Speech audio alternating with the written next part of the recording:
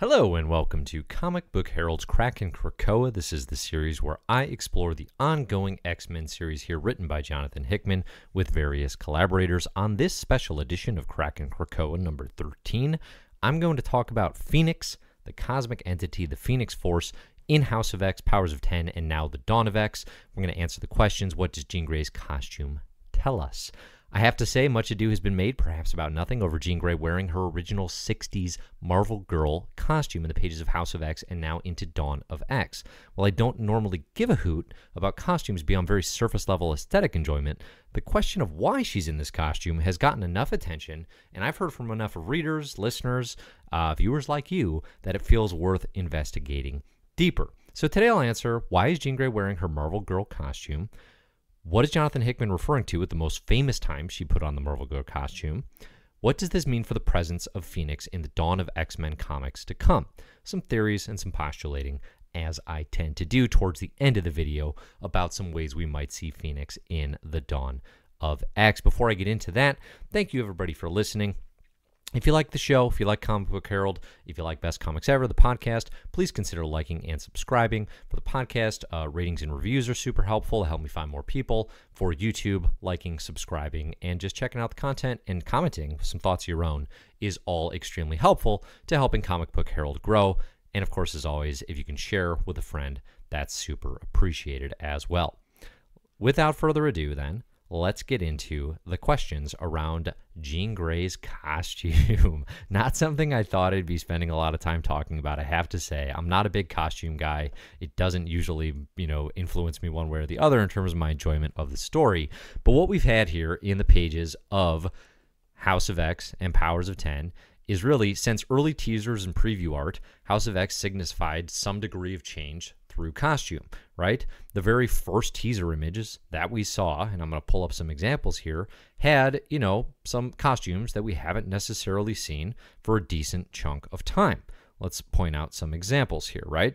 This is like one of the very earliest teaser issues I've got up on the YouTube screen of Professor X, Magneto, Jean Grey, and Cyclops.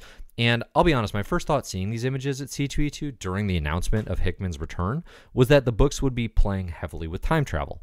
It looked like characters plucked out of various points in their Marvel history timelines rather than their current incarnations. After all, last we saw Jean Grey in the excellent X-Men Red. She was rocking a more familiar take on the 90s X-Men costumes. It's not surprising then that this change led to questions about why Jean would be wearing, this green go-go skirt and again, that very 60s style mask and gloves when other characters like Cyclops looks like a fairly modern version. Wolverine looks like a fairly modern rendition of his costume. And we see Jean even now in the pages of X-Force. She's going to be a major player. That hasn't yet come out at the time of recording.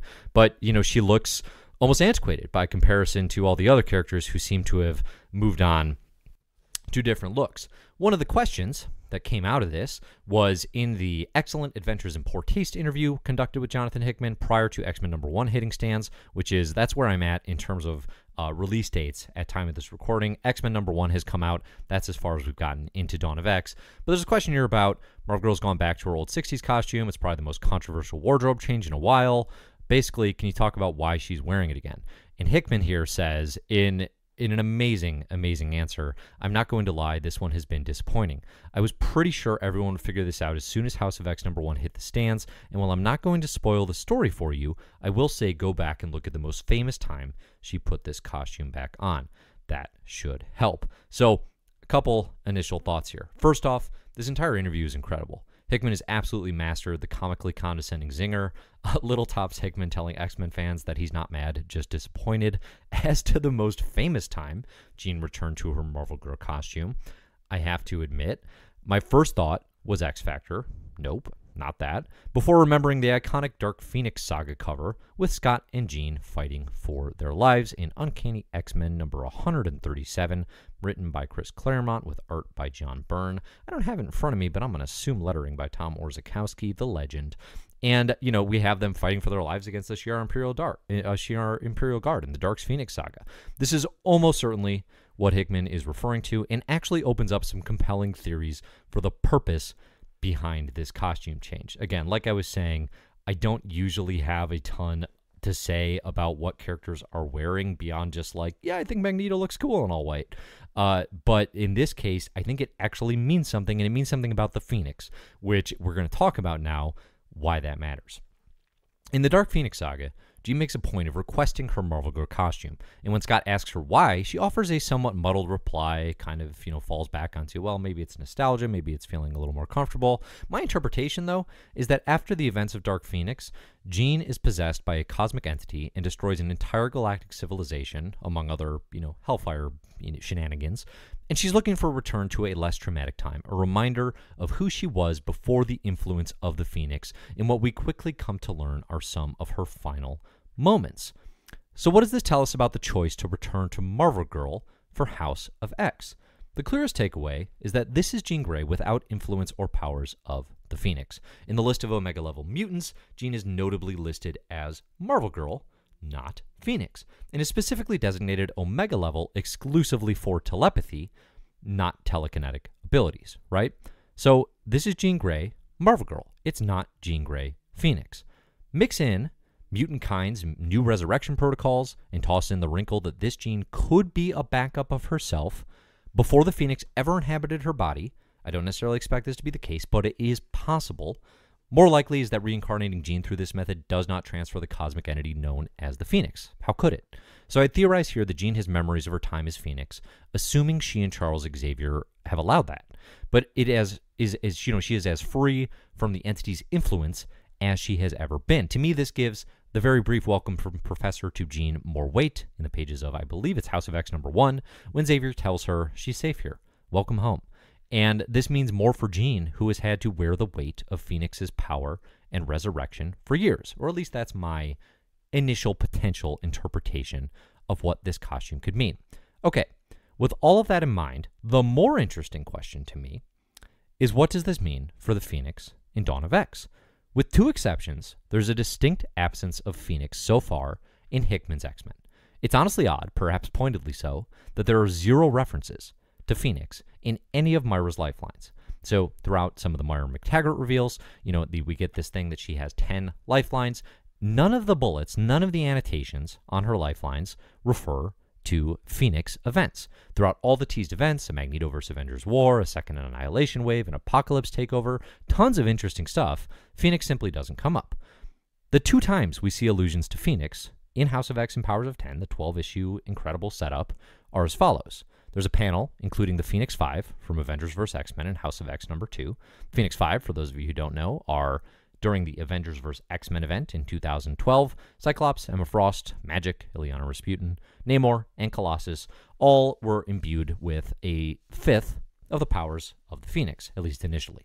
Okay, so that is a thing that we saw come up actually in a previous lifeline of Myra's in House of X #2, and there's also been a reference to Phoenix as one of two cosmic entities alongside Galactus that threaten or sort of present problems for the likes of the Phalanx, which we see in the year 3000 timelines. The implications as I see them: the Phoenix Force is going to matter in the grand scheme of this story. That's no secret. It's not going to take, but despite the fact that it's going to matter, it's not going to take the shape or form that we saw Claremont Cockrum Byrne do it, or that we later saw Grant Morrison and company remix in New X-Men, which, is not obviously the only time that Phoenix has come back, but given Hickman's sort of reverence for New X-Men, we've seen it referenced and heavily sort of, that is beyond his own Marvel Universe works, referencing Grant Morrison's work in New X-Men is a clear touch point, as I think I made clear throughout a number of these conversations. So we've seen it, influence Jean, and it sort of has the potential to go Dark Phoenix on us, where it's the Phoenix Force, this cosmic entity, becomes too much for Jean to wield. Again, Morrison sort of remixes that in the pages of New X-Men. I don't think we're going to see anything like that again. I think the fact that Jean is back in her Marvel Girl costume is a pointed way of telling us not only is she free from the influence of the Phoenix, but guess what? We've done that story. We've done those stories several times. We're not going to do them again. I think Hickman is a writer and a storyteller who doesn't like to tread on too familiar territory, and I think that's a very good thing. A more likely scenario for me would be something akin to what Hickman did with the Phoenix Force in Secret Wars. So here we have in the pages of 2015 Secret Wars and the build-up, Cyclops actually is sort of prepping for these multiversal incursions. It's kind of the end of the world, end of the multiverses scenario in Secret Wars. And Cyclops, he has a Phoenix egg ready to hatch. He finds it, he hatches it, and then in the pages of Secret Wars, Cyclops actually becomes the Phoenix. And he gets very philosophical and powerful until ultimately, spoilers for 2015 Secret Wars here, he is undone. And I won't go beyond that so as to not spoil too much, because everyone should read my favorite Marvel event of all time, 2015 Secret Wars. That said, Hickman has shown he likes to return to ideas that he brought to the table and maybe didn't tap into as much as he wanted to or had time to in his previous Marvel work. I think the Phoenix egg is one that very easily could come back. And again, that is pulling from a Morrison idea from back in New X-Men. I think it's actually the Here Comes Tomorrow arc. So I think something like that is likely. We also have several would-be Phoenixes flying around. Jean Grey is not the only host or mutant or X-Men who has been the Phoenix before. We've seen Rachel Summers, obviously, has a long history as the potential Phoenix. We've seen Emma Frost imbued with Phoenix. We've seen Cyclops, as I mentioned. And we've also seen very recently Wolverine. In the pages of Jason Aaron's Thor run, the future timeline, the most recent run by Aaron and Mike Del Mundo, we've seen Wolverine come in as the Phoenix several times with Old Man Thor. So I don't know necessarily that this is like a timeline Hickman would feel beholden to. I expect he wouldn't. I think in my head, there's a Hickman verse and there's an Aaron verse, and they don't need to merge the two together necessarily. I don't think they have to, but it's an option out there of a character who has some potential to be a player with events related to the Phoenix. We also know Inferno is heavily teased, right? We've seen it in Sinister Secrets, and what that means, most likely, is that Mr. Sinister has a big role to play because he's a major player in the Inferno event Marvel did, a big X-Men crossover in 1989, and also Jean Grey's clone that Sinister created, Madeline Pryor. If Madeline Pryor has a role to play, could she be a potential host or potential, part of a Phoenix saga? I think that would be very interesting as well. Finally, I think the biggest Phoenix reveal, is going to come in the form of Krakoa's cosmic defense system. I think one thing we really haven't seen much of to date in X-Men, and it's super early. Like I said, Dawn of X X-Men #1 is the first issue and only issue we've seen in X-Men, but we haven't seen much about cosmic threats. So much of House of X and Powers of 10 is focused on mutants' relationship with man, but specifically humans of Earth. There have been some references to Professor X wielding Shi'ar technology. Obviously, in X-Men #1, we see Corsair and the Starjammers present in Cyclops' home in House Summers on the moon, right? So we see spacefaring things coming into play as belong in X-Men because they've been a part of the lore. But what about cosmic threats? Okay, Krakoa is insulated and protected from man and Sentinels potentially. Are they protected from cosmic threats? I think we're going to get a big reveal that Professor X and company know exactly where Phoenix is and how to handle the Force, or at least they think they do. I could see Professor X, Magneto, maybe Myra in on it, probably Myra in on it, I like to think, with the Phoenix egg in storage on Krakoa, thinking, when Professor X tells Jean, you're safe here, it's a kindly father figure statement, but it's also possibly with secret knowledge, hey, I know you're safe here because we've got the Phoenix egg in lockdown on Krakoa as we speak. As tends to happen with ideas like that, I could easily see it going south, of course, the Phoenix cosmic entity. Because, my thought here is, if they don't have it on lockdown, if they don't have some sort of cosmic defense system reveal, what is to prevent Krakoa from being consumed by Galactus or from the Phoenix Force coming and just finding Jean, right? Like, there has to be something more to it in the ways that they're insulated from man. They have to be insulated against cosmic threats. I know we saw in a Myra Lifeline the reference to they stopped an annihilation wave. Obviously, this is a very capable mutant crew, but I'd be curious to see how this is going to build. Obviously, I think the story is going to get more cosmic. We've had all these teases in Powers of 10, especially for the 1,000-year timeline, with the Phalanx and with the black hole navigatory system that's out there. That stuff didn't get planted to get thrown away. The PhoeniX is going to be relevant in telling those stories. The question is how. And I think, again, we're going to get some teases here in the near future that it's going to be sort of a part of Krakoa's defense system against cosmic threats. So all of that came from a costume change and a good question about it. I, again, normally would not spend that much time investigating, but I do think it's interesting because it tells us Jean Grey may have a different role to play in this type of story. I would tend to prefer a story that isn't about the PhoeniX yet again possessing Jean. You know, it's like we've had Dark Phoenix Saga. It's great. It's good. I don't need to see her overwhelmed with Phoenix powers again. Her wielding the PhoeniX, I think, is cool. I think it's nice when she can kind of wield those powers to her own benefit. But that said, again, we've seen that too. So I'm here for new stories. I'm here for better stories moving forward, and I think we're going to get a lot of them in Dawn of X. So thanks, everybody, for listening. As always, again, like and subscribe to content on YouTube. Please subscribe to Best Comics Ever, the podcast, for more of these conversations.